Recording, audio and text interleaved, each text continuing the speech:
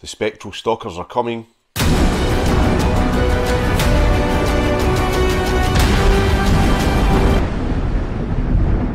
Alrighty, it's Gamebook Collector here. The year is 1991 and Peter Darvo Evans has just released Spectral Stalkers.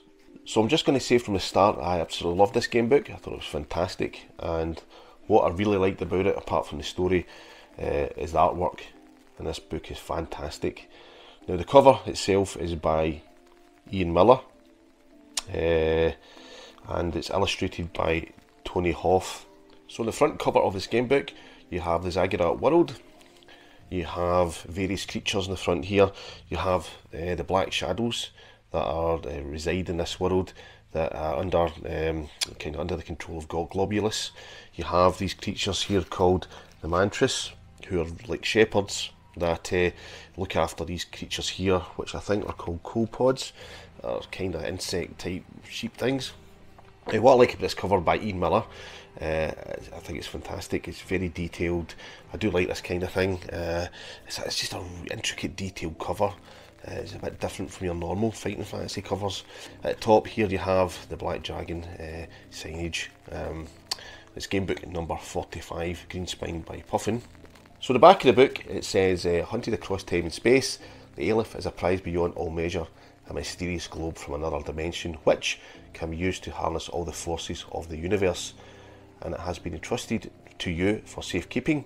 You must use its unearthly powers to transport you through the many spheres of the multiverse and return it to its rightful owner.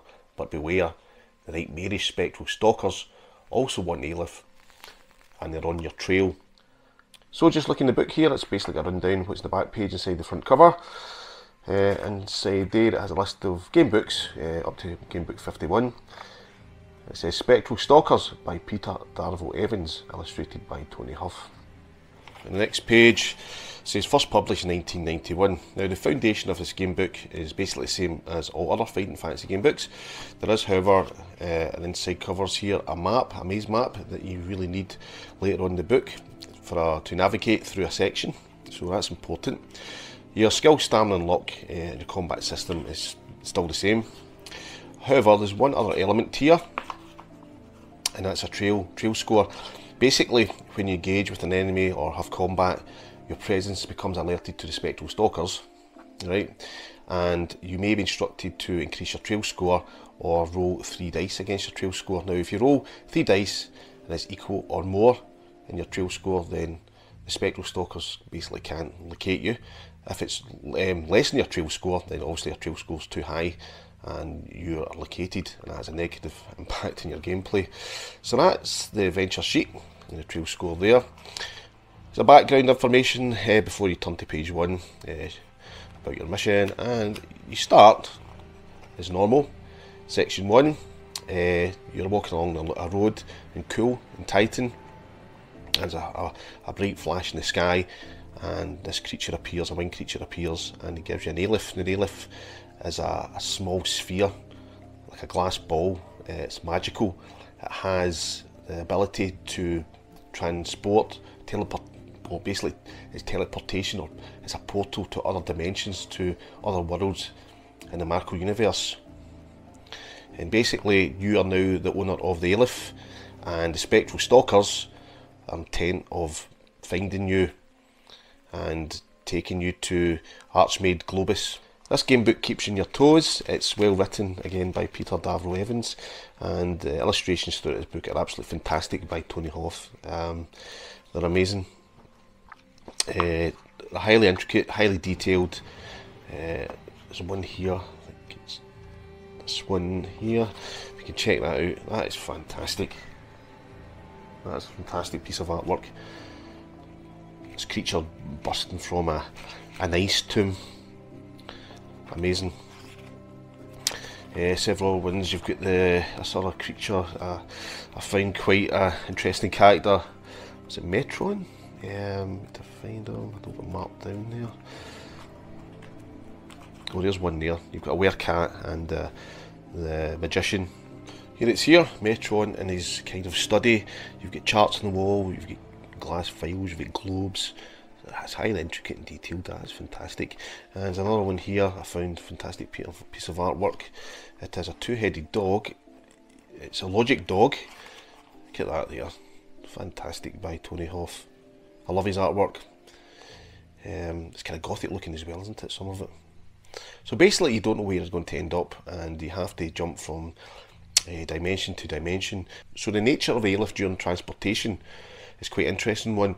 You roll a dice, now if the dice lands in an even number, you've got to go to a certain paragraph. If it lands in an odd number, you've got to go another certain paragraph. So the fate of the gamebook can be in the hands of the dice itself. An odd or an even number dictates which section you go to, which is, it's out your hands basically. I did come across a potential error in the gamebook later on, where I reached a section and was instructed to reduce my stamina score to 2. Then latterly after that, another section instructed me to roll 6 dice against my stamina score. If the dice roll was higher or equal to my stamina score, then basically I was in deep trouble and I met my demise. I just didn't feel this was right at all. It looked like an error because your stamina score was 2 anyway, and you no way the dice roll was going to be less than that. However, I had to retrace my steps back to a section, remap again and start from there. I never came across this section again, so yeah, it was a strange one. And also, worthy note, I found throughout the book you obtained a lot of equipment you didn't actually need. For example, I had things like a lucky charm, I had an ensign from a tavern in Cool. I also had a clay ball with life force I didn't actually use in the book. I found that quite strange, having to obtain this equipment and I didn't really need it. So as you make your way across the cosmos, the multiverse, you eventually arrive at the residence, the domain of the Archmage Globus, and from there you have certain paragraphs and certain choices to make. And I feel there's a neat little twist, or is it a twist with Peter Davro Evans, where it's to do with the wording. You have to read the wording very carefully, and you have to choose from certain decisions how you're going to proceed, and you need to read it very carefully there, because it's like a wee twist in the words, and it's well done by, I said, Peter Davro Evans. I loved this book. I thought it was fantastic. That's Spectral Stalkers. I thought the artwork by Tony Hoff was fantastic. The storyline by Peter Davro Evans, great. Keeps you guessing. It's not like your usual kind of Fight Your Fantasy game book. You arrive at different worlds through this airlift, etc. The Spectral Stalkers are constantly trying to locate you, catch up with you, and destroy you in the airlift, or take the airlift away. Yeah, really well done, and also the artwork and outside of the game book, the exterior artwork by Ian Miller. Yeah, fantastic. So if you like this video, please give it a thumbs up, and please subscribe to the channel. I really appreciate it. And that's it for this episode of Gamebook Collector. Thanks again for watching. I'll see you again in the next episode. Take care.